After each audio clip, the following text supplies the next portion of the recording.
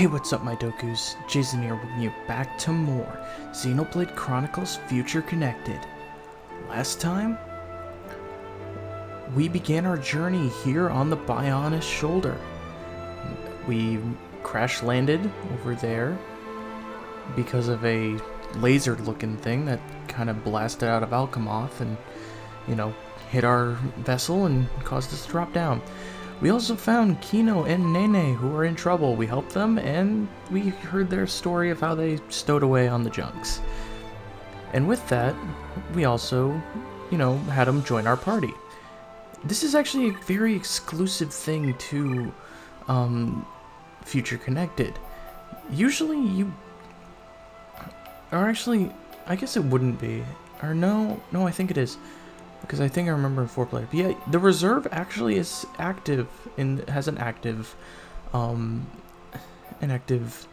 screenshot, or an active like little bar here. You know, like the things you see in Kingdom Hearts 3 and this game and Final Fantasy 7 remake and all that. Yeah, like this little box that you can see their little character doing. That doesn't happen in the main game. The main game, they become images. Kind of strange, but I really like it. I like it's a nice touch to make the games feel different. To go over, I guess, their stats, they kind of start with Sprout, or Kino starts with Sprout equipment, and he also has the Husk Shooter. It's an ether rifle made from a gunberry designed to store and release ether energy. Yeah, that's interesting, isn't it? He's got literally a rifle made out of a berry that Charla probably made for him. But yeah, he's basically gonna be our ether user outside of Melia. Like, he's basically gonna be our Charla. As for Nene, she's got the keepsake equipment, and she's got the friend shelterer. The garter's thoughtful design is inspired by a popular Napon soft toy, which is kind of also interesting. But yeah, she's basically our Rhine. So we got Shulk, Melia, Charla, and Rhine. But yeah, this time we're gonna be pressing on into the world of the Bionis shoulder, seeing a few enemies. We're not gonna fight any of them really, or I guess, well, actually, let's go ahead and fight them, because I actually want to show off Kino and Nene's arts, as their arts are actually very interesting. So, if we go ahead and... Where's the battle? Oh, there it is. We have Magna Ansel, but as you can see here, we have Crackle Bullet, which is a 2-hit combo, critical against flying monsters. We have an Idle Blast, which is an attack that inflicts break, which is like Metal Blast. We have Yogurt Stance, which is reduce aggro. Actions do not generate aggro. We have Curie per round, grants debuff immunity.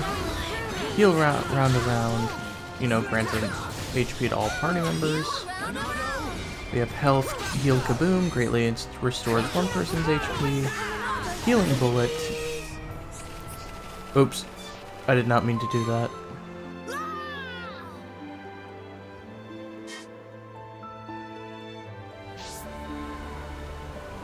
And I have to start all the way back from the junks.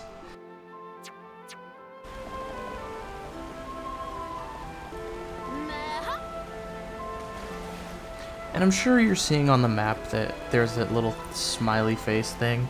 We'll go over what that is later, because it's actually something really cool and unique, and it actually makes me think of Xenoblade Chronicles 2, and I think that's what they got it from. Okay, so the last thing I want to show, or I guess the Healy Bullet restores HP to one party member. Finally, Doze Off is reduce the talent gauge buildup.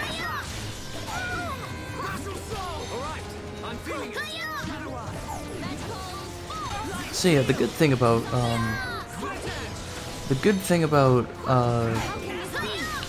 Kino's like talent art is that it's not like, it looks kind of like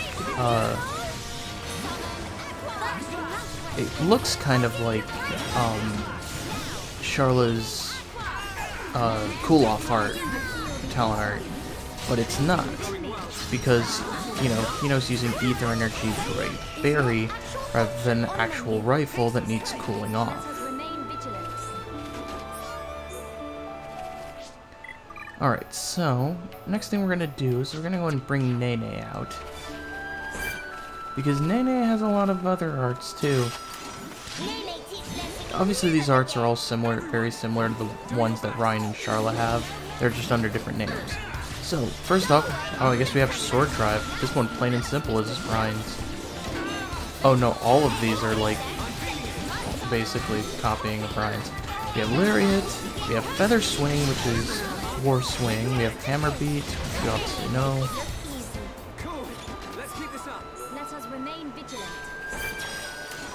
Alright. We have Mild Down, which is Wild Down. We have Shield Curse Smash, which is Shield Bash. And we have Hangry, which is Rage. And then we have Oro Toast, which is Aura Burst.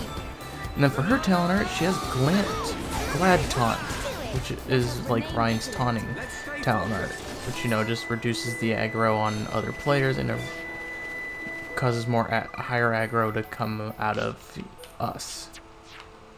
So we're going to go and switch our party back to how it was before, and we're going to go ahead and keep going. Alright, we have the Navarre Highlands. Oh, it's fine. If you want to fight us so bad, sure.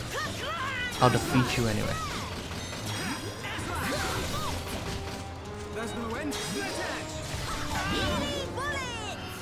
And of course the other one has to come in.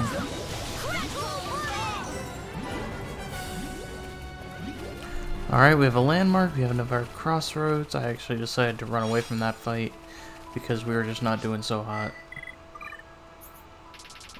And we need to turn the time back to daytime because I prefer it in the daytime because we need to act like we haven't spent all night fighting. But yes,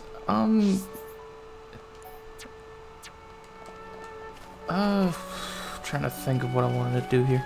Because obviously we need to head in the direction of that little alcove, like that giant tower over there, and I'm just trying to find things. But actually, go ahead and come in here. Yes, I think I talked about this last episode, but if I didn't, Bionic Shoulder has its own Collectopedia. We have 20 items we need to find. Thankfully, Bionic Shoulder and Alcamoth are the only two places that have Collectopedias. So once we get to Alcamoth, we'll be able to see that. So thankfully, there are only 2 Collectopedias to be had in this adventure. So we thankfully don't have to stress over all that. But we still need to collect items.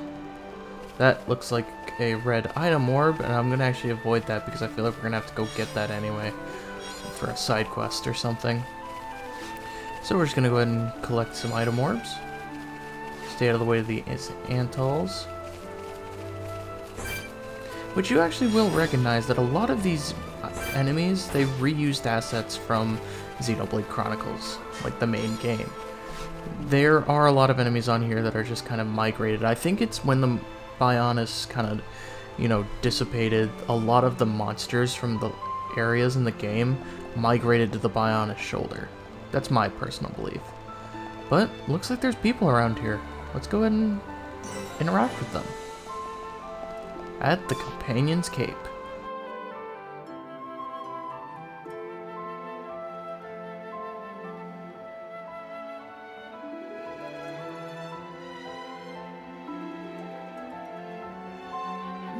Many bird people here.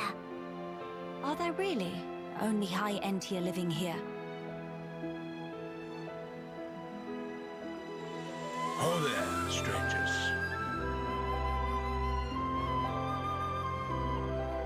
Oh, hello.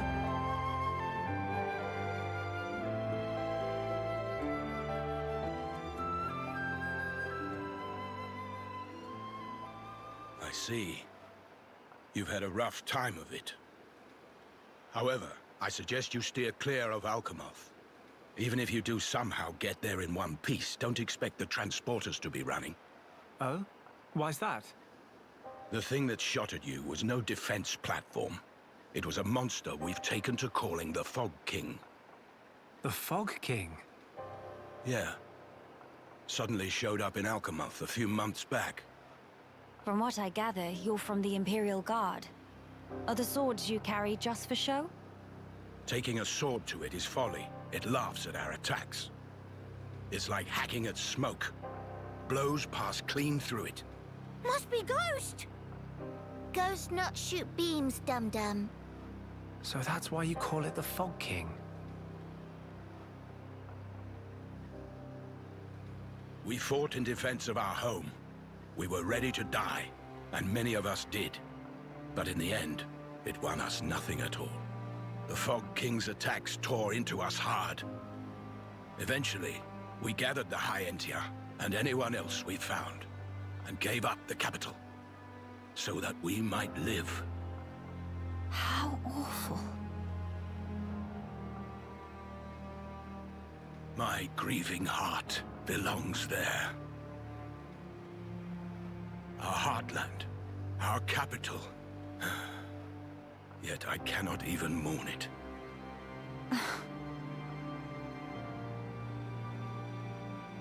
Maxis, Huh? Yes? please, you have to tell us how to get inside.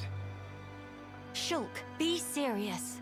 Boy, are you hard of hearing? I heard you. Then you should know better. No matter the situation, we have to go. If I fix the junks, we can all leave this place. Then, once we're in Colony 9, we can make plans to retake Alcamoth. No point. Why not? Shulk, do you think we took all that lying down? Huh? We're not stupid, you know. We did all we could. It's true. I want to go home. But that's a dream that won't come to pass, and it already cost too many lives. Maxis. I understand where you're coming from. Still, I have to be blunt with you.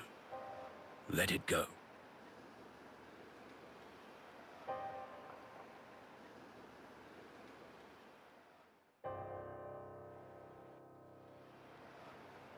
Now what? Judging from the speech, I can't see us convincing him. So this mean we're stuck here? Quite a predicament, Empress Melia.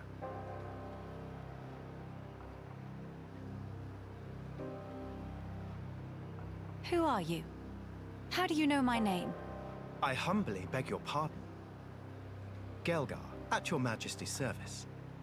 Formerly of the Personal Protection Division of the Alcamoth Guard Regiment. Is that so? Then the pardon is mine to beg, Sir Gelgar. And please, dispense with the Majesty. Perish the thought, your Majesty.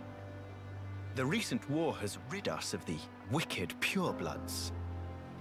A new age dawns, and we half-breeds are chosen for its caretakers. With you, Lady Melia, as our shining paragon, I cannot but address you as Majesty. I have no patience for wheedling. Especially from knaves who spit on their ancestors. I would never dream of doing such. I merely spoke plain truth, no more. As you wish. But the Majesty address is burdensome to me. If you absolutely insist. Until you deign to acquiesce, Lady Melia will have to suffice. So kind, Sir Gelgar. Make no mention of it, Lady Melia. Sir Gelgar, we really need to get to Alcamoth, no matter what. Ah yes, I have heard your exchange with Maxis. Hindering the Empress's triumph. A narrow-minded fool, if ever there was one.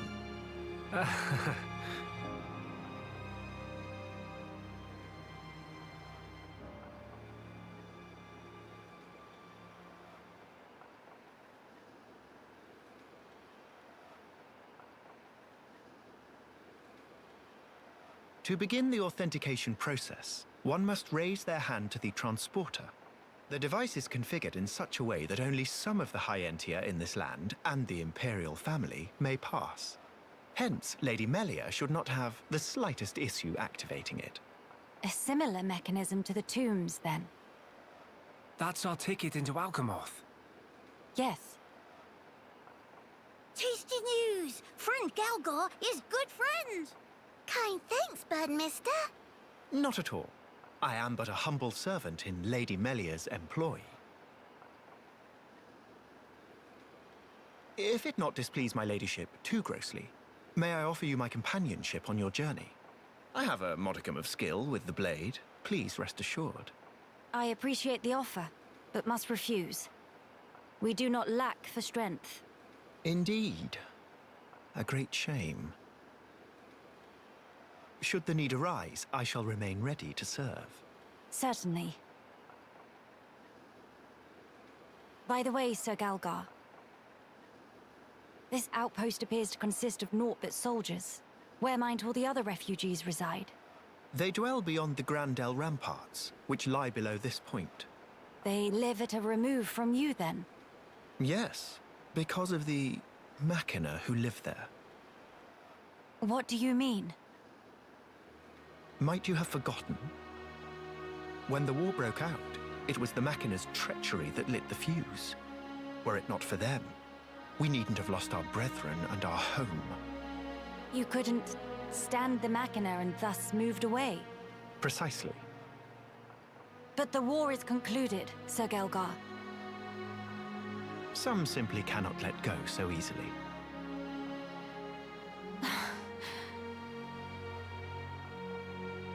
Melia, shall we go see for ourselves? Ah, yes. Very well. Sir Gelgar, we will take our leave of you now. Do please take care of yourselves. You'll find passage to the capital through the Cragmore Caverns.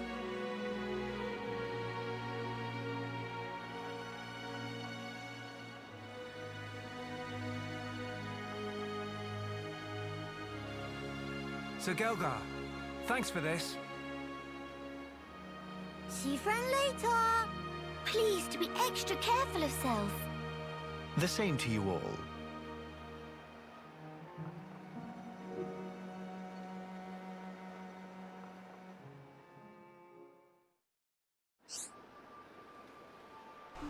Interacting with people.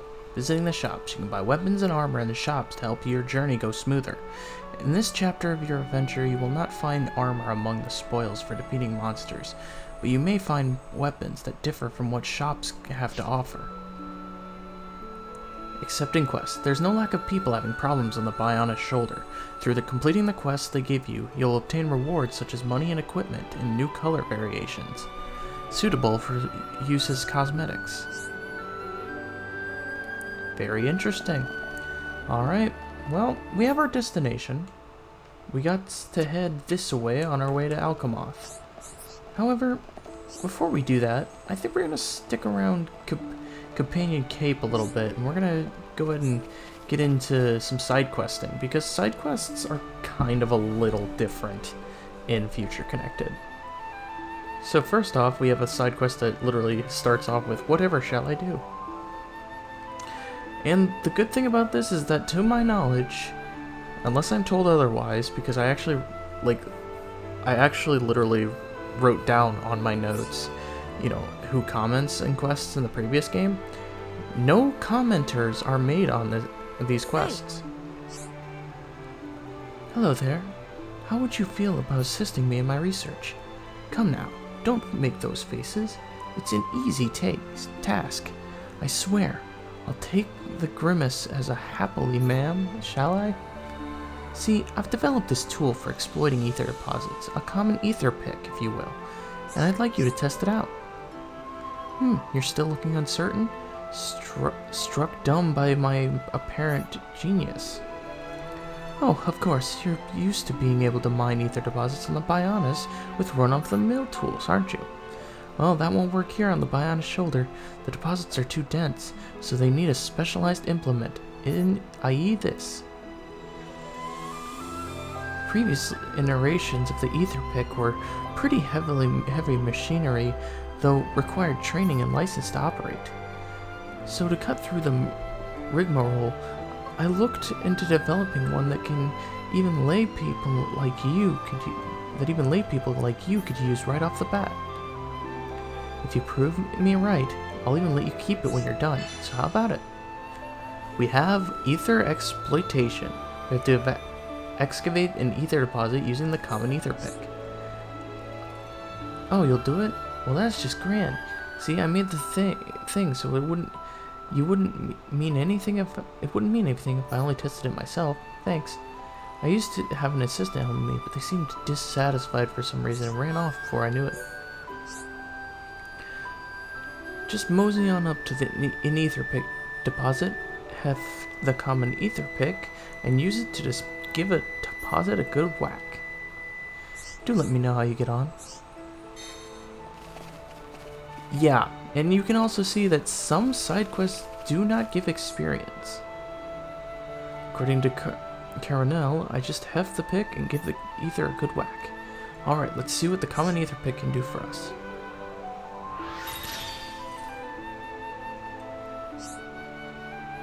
Huh? Was that supposed to happen?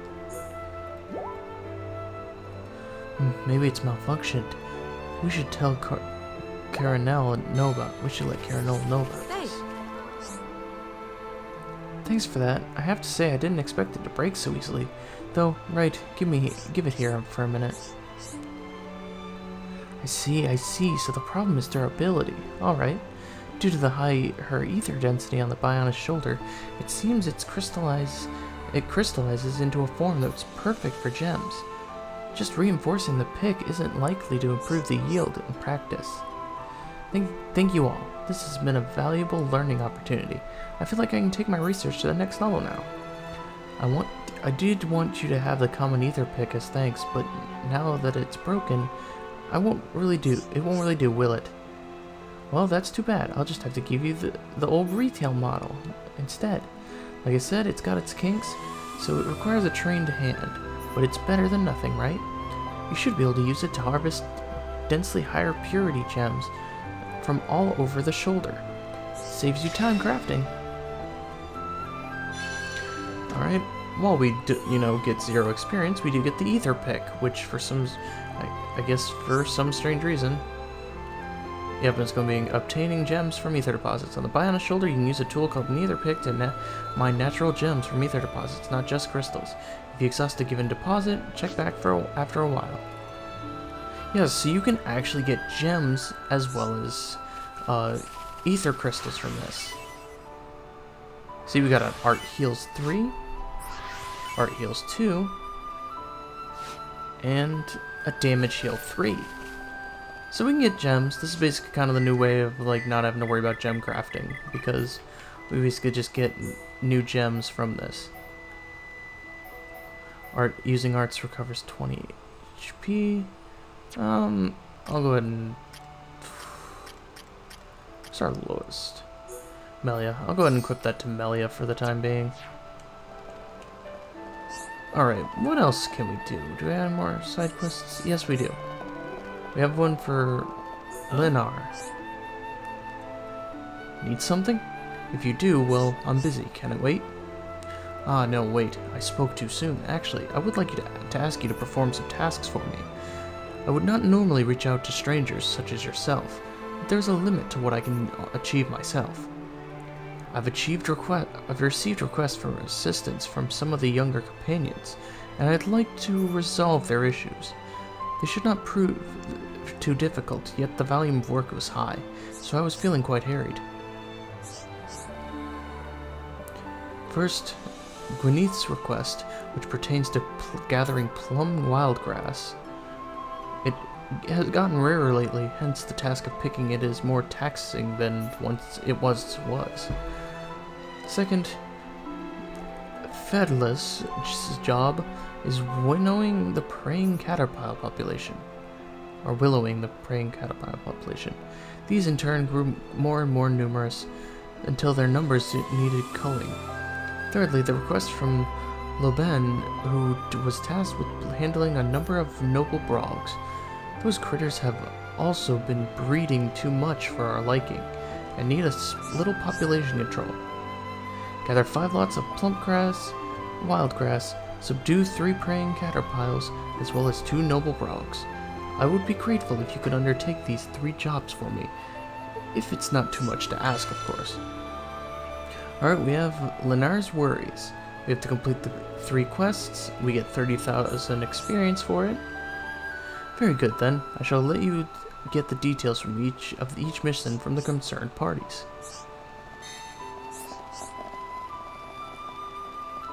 Okay, so I need to find...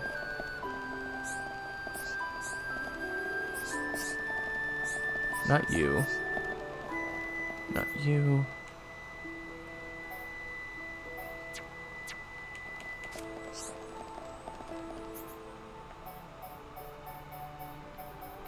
Oh, wait. They're already in our quest log, okay. Let's go ahead and check out the shop, actually. Because, yes, the shop is a little different. We have a few different things here. We have the official's staff, which actually is pretty good for Melia. We have the Seed Blammer, which is actually good for Kino. And for Nene, we have the Madcap Stopper. Obviously, just like always, Shulk's weapons don't change. I don't really want to add weight to my head. I think we're gonna be okay for now. Let's go ahead and buy all these weapons, though. Oh, I didn't realize that.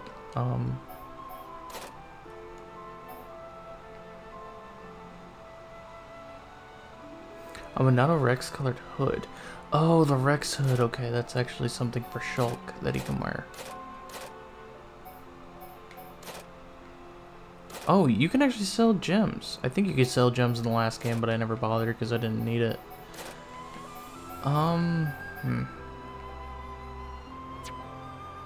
guess we're gonna have to like equip these and then sell the others.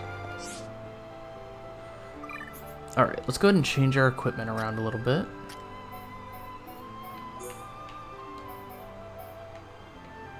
Yeah, as you can see, you know, we got the Rex hood, which is just a hood that attaches to Shulk's Shulk's outfit. Which really, it's just the hood that he wears. Alright, let's go ahead and equip this.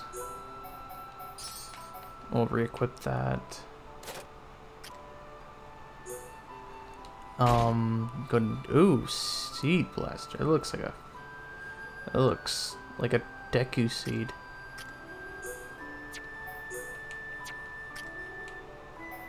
And then we'll equip... Oh wait, I can't do that. Alright, hold on.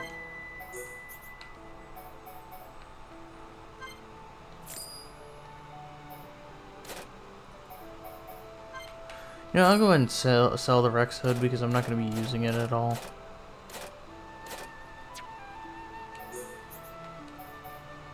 Just don't have the money for Nene's weapons, so we'll have to come back and do that when we get enough money. But as for that, that's gonna be it for all of Companion Cave for the time being, because the side quests we have to do are out in the world. So, with that, next time on Xenoblade Chronicles Future Connected, we head out into the Bionis Shoulder to take care of some of these quests, as well as head in the direction of Alcamoth. Anyway, thank you guys so much for watching. If you like this video, make sure you give it a like, sure it helps out a ton. Make sure to subscribe if you have not already. And I will see you guys all later.